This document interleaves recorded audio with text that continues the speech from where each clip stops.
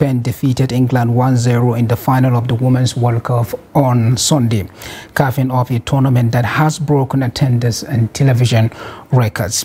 Co-hosted by Australia and New Zealand, the 9th edition of the global Showpiece was the first to be held in the Southern Hemisphere, while local interest ebbed when Australia exited in the semi-finals. Just shy of 2 million fans will have passed through the gates in 9 host cities after Sunday's final crowd of 75,784 is added to the tally.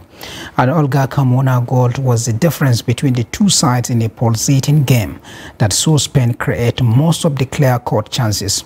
Thousands of fans milled around Australia Stadium in Sydney hours before kick-off on Sunday, with Troupes of drummers and Stilt workers creating a festival atmosphere.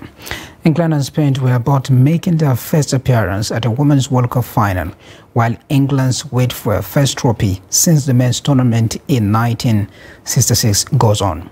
The last Women's World Cup in France 4 years ago attracted more than 1.1 million fans to 52 matches with an average crowd of 21,756.